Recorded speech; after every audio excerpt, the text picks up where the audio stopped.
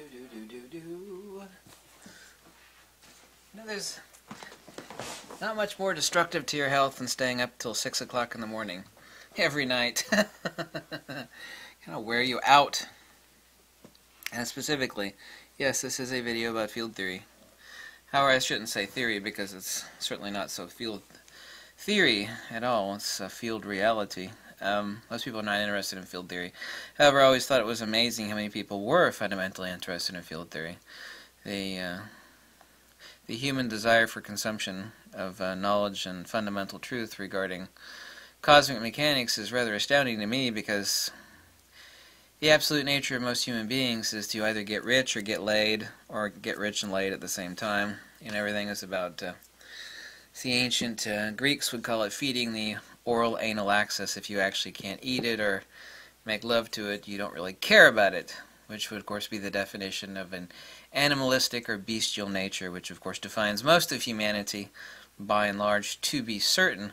Let's first start off, before we actually get into the nitty-gritty of this, is that we first have to define that current modern-day science, taken as a generalization, and of course a generalization exists because it is generally true. The one thing I actually hate about most people making ill-gotten statements is that they will make a exception to what is generally a rule. It's like, well, this isn't true. It's like, yeah, well, I'm making a general statement about what is generally true. Regarding specifically science, is that scientists today are not actually scientists in the hardcore Platonic, ancient Greek method. Of course, all of scientific methodology came out of Pythagoras, Plato, Aristotle, Plotinus, Numenius, Damascius, Proclus, Syrianus, on and on and on. All these great Platonists and Neoplatonists. These people are not scientists, they're mathematicians, and fundamentally a mathematician cannot relate to anything that cannot be quantified. Quantum, quantified. Can you see those words? Quantum, quantified. This is where quantum mechanics came from. These people are not scientists, they're mathematicians, and they don't believe in anything that you can't count. Okay? Imagine someone who is an accountant, who is given a job to give an analysis of something that has no quantification or parameters. They, of course, would pull their hair out and immediately commit suicide. This is what a modern scientist is. They're not actually scientists. And I'm not against math at all, but they're mathematicians. And these people have tried to quantify everything, but a field has no quantity. It cannot be quantified. Everything is fields, and fields are not particles. We first have to dismiss the cult of scientism, or what I call it, the cult of bumping particles. It is specifically nihilistic and atomistic. It denies any substrate to anything that does not have a Cartesian value. This cannot pass the muster or the filter of a modern-day scientist who is not a scientist at all, but a mathematician. A true scientist is interested in nature. Nature is both existential and it is noetic. These are two sides of the same coin. This is also the antinomies of human existence that the Greeks so accurately and well defined of the ignorances of human beings. On the one side you have a nihilist, on the other side you actually have a creationist. You have two sides of the flip coin that can never see the center of anything. But specifically regarding field theory, most people don't understand, and they're going to think, you are going to think, that this is a distinction without a difference, but a magnet does not have a field around it. A magnet does not have a field, and of course, well, sure it does. I mean, if I get a piece of ferrous material close to it, it will accelerate towards that, or magnets, quote-unquote, repel, or they attract.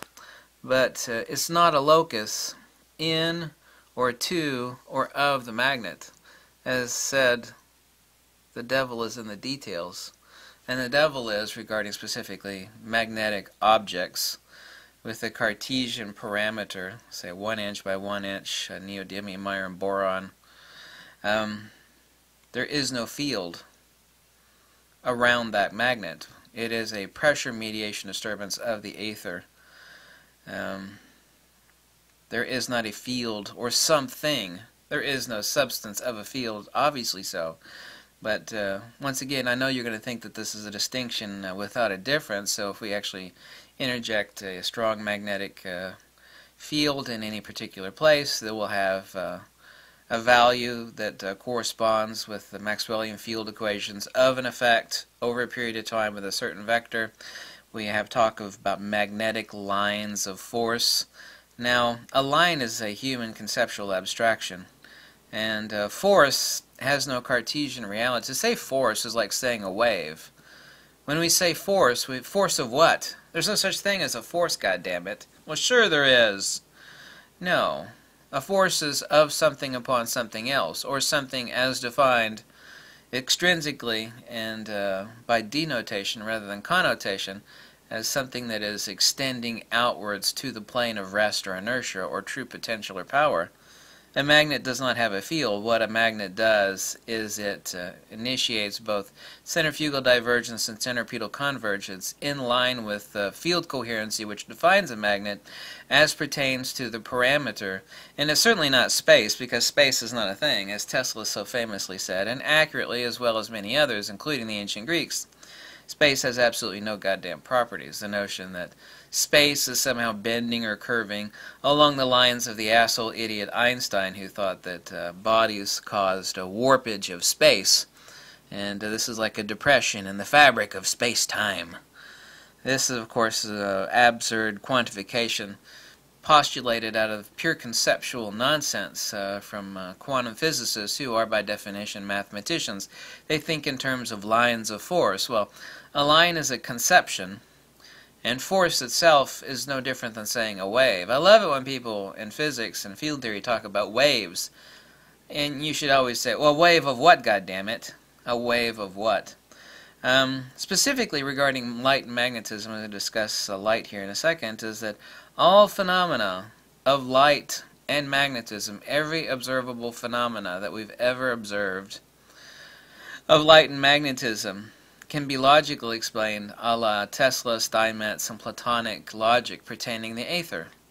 It cannot be explained, however, using the irrational concepts and Cartesian atomism of particle quantum theorists who are by definition mathematician. And a mathematician fundamentally is somebody who only believes in things that can be counted, divided, square rooted, blocked into an equation, but a field has no value by which it can be quantified, much less plugged into an equation. All field equations, like I said, are effects over a period of time at a certain vector, and of course these effects are measured in joules or watts, energy, or change of one thing upon another, but they have never, nor science itself, and science today is not real science in the Platonic sense, it is mathematics. And I'm not against mathematics, but mathematics cannot come to grips with a noetic principle which has absolutely no Cartesian value. This is fundamentally metaphysics.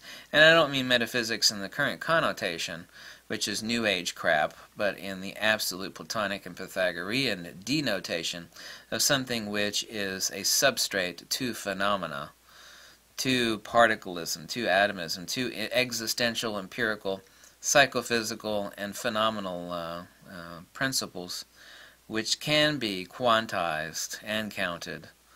And this is where science, of course, falls apart. It has no conception of field or field theory, nor the nature of the reality of cosmic mechanics as it pertains to those thereof.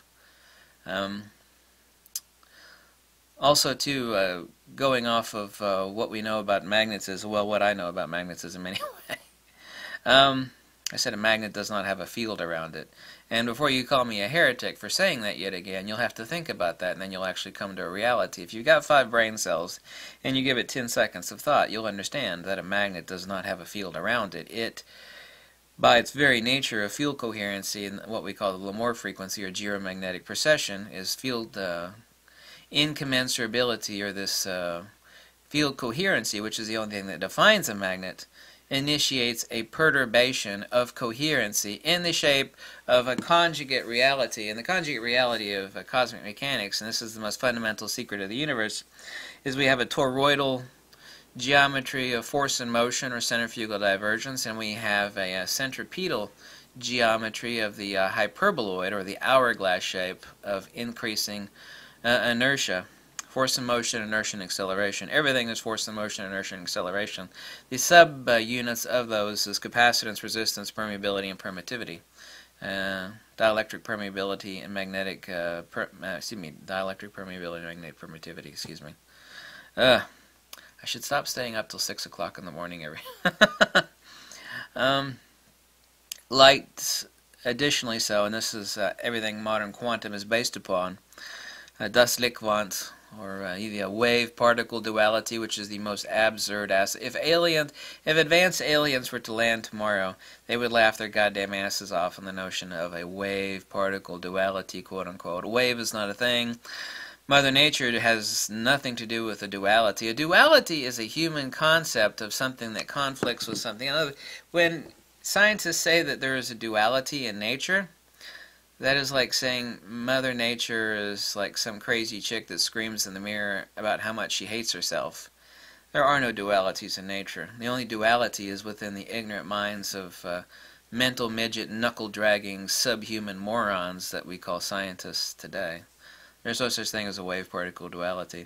But light is not something that moves nor is emitted. Light, by its very definition, to apply Platonic logic, is only a concept. We only define light by what it does, but never by what it is. So therefore we are speaking not about light, but rather illumination. Light doesn't exist from a Platonic logical analysis. Only illumination, and this abstraction of illumination, is only as meant a disturbance of X. And that X is certainly not space, rather the ether. Light doesn't move, for example. When someone says the speed of light, they're talking about a rate of propagation. And the rate of propagation is a propagation of a transverse field perturbation, in this case the coaxial, whether it be longitudinal, linear polarization or otherwise, of a transverse coaxial circuit, which is light has transverse electromagnetic longitudinal pulse perturbations along the dielectric line of emission. Something that actually has a transverse, a spatial component, and this of course is frequency or wavelength, must fall within rate of propagation of the limit of perturbation of the fundamental ether itself, and this of course is what we call c, or the speed of light, but it's not not a speed at all, rather a rate of propagation. All the things that scientists have never been able to explain, like how light is able to not break the law of conservation of energy by speeding up after it leaves glass. See, light slows down as it enters glass, but it doesn't slow down. This is a dielectric permittivity issue where the capacitance of the glass slows the light down, but it doesn't slow down. But the notion that it somehow speeds back up again, like it steps on the gas pedal, of course would break the law of conservation, because modern science is atomistic by its very nature, and you cannot explain light speeding back up again after it leaves glass by using an atomistic view of reality as espoused by modern science, who are by definition mathematicians and goddamn atomists. However, all phenomena of light, and there is no wave-particle duality, explaining that is rather simple, save for another place and time, which I've actually already explained in other videos, can only be explained by the ether. Absolutely everything can be explained by Maxwellian, Tesla, Faraday, and the Platonic ether. You cannot explain instantaneous action at a distance, the speeding up of light, quote-unquote, as it leaves. There's 1,000 things. I've got a list of like nearly 50 really important ones. Can never be explained by atomistic views of the nature of cosmic mechanics as it pertains to the nature and composition, if you want to say composition of light. It's absolutely impossible. So all phenomena of light can only be explained logically via Platonic, Tesla, Steinmetz, and ether models of the universe. It can never be explained via moving particles or waves, and waves are not things. Force is not a thing either. A shadow is not a thing. A shadow is a privation and absence of light. These are human abstractions and conceptions. Waves do not exist. Force does not exist. The force is said of something else. A shadow, a wave, force, countless other things. The notion that light is moving or has a speed. This is all ridiculous. Light by itself is only a concept. What is light with the lack of energy unapplied to a light bulb or a laser or anything for that matter? We only speak of light in the sense of the release or perturbation of a field perturbation, excuse me. And this we're referring to illumination, but light itself is not a thing. Light is fundamentally, of course, a field perturbation or an ether perturbation. It is a disturbance in the hysteresis of the ether. The hysteresis of the ether is something you should certainly Google. You find a lot of abstruse information on that. Not a lot of it incredibly enlightening, but the hysteresis of the ether is a fundamentally super important concept that is kind of beyond the ken of most people to wrap their brains around. But that's all light is, but light doesn't exist. We only know light by what it does, not by what it is. That would be like Bob, speaking about Bob. Well, we only know Bob if he's walking. You know, if Bob stops walking and he just stands there, then Bob completely vanishes from the cosmos, wholly and utterly.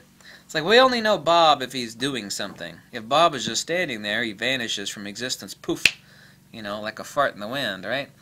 Well, that would be ridiculous, but that is what we think that what light is, and we talk about light, but we're never talking about light. We're talking about the attribute of a force vector, of a coaxial circuit, of an ether perturbation, which we call light, but which is not light, but actually illumination. The conjugate nature of reality, the torus and the hyperboloid, which defines force and motion, inertia and acceleration, can only be logically explained using Platonic retroduction thinking methodologies to understand the cosmic mechanics that fundamentally govern the universe. And like I said, a magnet does not have a field. Everything we think we understand about magnetism is based upon thousands of year-old observations of magnetite and other ferromagnetically coherent objects that have been naturally discovered. And of course, we create them now, use our cell phones and computers and everything else, but there's no such thing as magnetic attraction, nor no such thing as magnetic repulsion. A magnet doesn't have a field. All of these absurdities will soon vanish, you know, if humanity is allowed to at least intellectually evolve a little bit more without destroying itself, which is probably very unlikely, but these things don't exist. These are reifications of absurdities as espoused by, you know, less than illuminated minds. And by that I mean atomists and materialists who are mathematicians by definition, who call themselves scientists. But to be assured, these are not scientists at all. These are people that only count things, they only believe in things and they can count, and for them to even think that they have any insight into field theory or cosmic mechanics, which cannot be quantized, is of course where they completely screw up the picture and model of the universe that they espouse to others. We live in a cult of atomism. The Indians would call it the Kali Yuga, but it is an era of intellectual degradation and corruption where, as Nikola Tesla said, one is able to think deeply yet not clearly. One may be truly insane. What was the exact quote? Someone's going to give it to me. I can't remember the exact quote from Tesla. He's basically saying you be a deep thinker, yet, you know, a total fucking nut job. You know, you have to be able to think clearly to actually think accurately. I forget the exact quote from Tesla. It escapes you right now. Someone will quote it for me. I should remember all my Tesla quotes, but that one slipped my mind. But I think you got the gist of it. Lux e Veritas. If you like these videos, you can always click the link below. I'm working on my book, the 4th edition, which is not out yet. Everybody keeps asking me why it's not out yet. It's like, well, it's free. So what are you complaining about? Number 2, it's not out yet. Working on my lecture for July, which is quite a ways off, but, you know, no big deal. I mean, I could do that in my sleep, honestly. So thanks so much for watching, and good night.